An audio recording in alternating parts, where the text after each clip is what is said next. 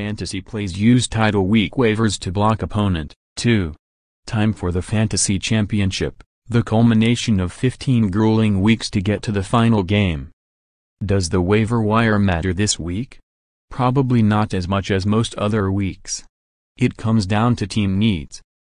Obviously, depth is no longer important with only one game left. So if you are claiming someone, it is likely because you either have a lineup decision to make that will involve one of the players that you are trying to acquire, or you want to keep someone away from an opponent. Yes, you should be looking closely at your opponent's lineup this week. You need to figure out if they have a weakness anywhere. Perhaps they have Antonio Brown and don't have much depth at wide receiver. If that's the case, then you may want to claim the best WR on your waiver wire. You may even want to claim more than one, if you have the room on your roster. Just make sure the players you give up won't help your opponent or hurt your chances of winning. There is nothing wrong with being proactive. One last note, if you play in a dynasty or keeper league, then this may very well be the last week in which you can acquire a player. Even if you're not a team in contention, you should scan waivers for players that can help you next season. You never know who a playoff team might have had to drop in order to try to win, and so many teams just hang it up once they're eliminated rather than trying to get better for next season.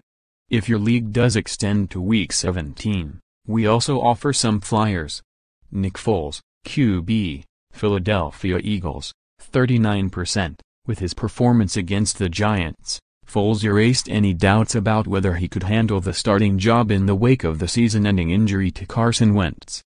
Foles used all the weapons around him to throw for 237 yards and 4 touchdowns. He also gets the Raiders at home this week, one of the worst pass defenses in the NFL. Kerwin Williams, RB, Arizona Cardinals, 39%. It's not that Williams is a great back, but the Cardinals believe in a one-back system and pretty much running that back into the ground. He doesn't have to be great to have a good fantasy game.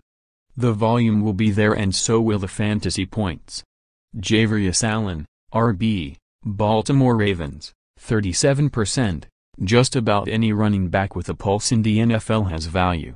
Yes, the Ravens have so many cooks in the kitchen with Danny Woodhead, Alex Collins, and Allen looking for touches. But it is the Colts they're playing this week. Indianapolis made C.J. Anderson look like a must-play in Week 15. Aaron Jones, RB, Green Bay Packers, 48%. The Packers may have been waiting for a bad game from Jamal Williams to get Jones more touches. Williams didn't play well versus Carolina on Sunday, but even if you believe Jones will get the starting job back, the Vikings are on next on the schedule and it's hard to see either back having much success in Week 16. Wayne Gallman, RB, New York Giants, 10%.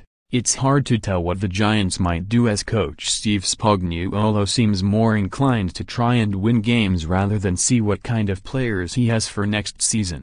Gallman should see increased touches, but that's not written in stone.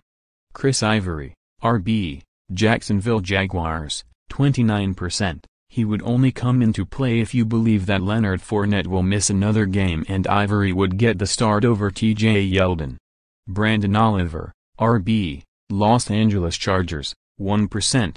With Austin Ekeler lost for the season with a broken hand, Oliver is next in line to give Melvin Gordon a breather here and there. Kenny Britt, WR, New England Patriots, 9%. You would have to be extremely desperate to trust Britt, but maybe you're a Chris Hogan owner or play in 16-plus team league. Keelan Cole, WR, Jacksonville Jaguars, 2%. Marquise Lee had to leave the game Sunday with a sprained ankle and will be extremely questionable to play in Week 16. Cole was the biggest beneficiary of Lee's injury Sunday as he had 7 receptions for 186 yards and a score. Eli Rogers, WR, Pittsburgh Steelers, 1%. He is another deep play as even with Brown out for the rest of the regular season, he will still not be any better than 4th or 5th on the depth chart behind Martavis Bryant, Juju Smith-Schuster, Le'Veon Bell, and possibly Jesse James, who is also a possible pickup if you need help at T as he is only owned in 20% of CBS sports leagues. This column was provided to the Associated Press by the Fantasy Sports Network, http://fantasy.com.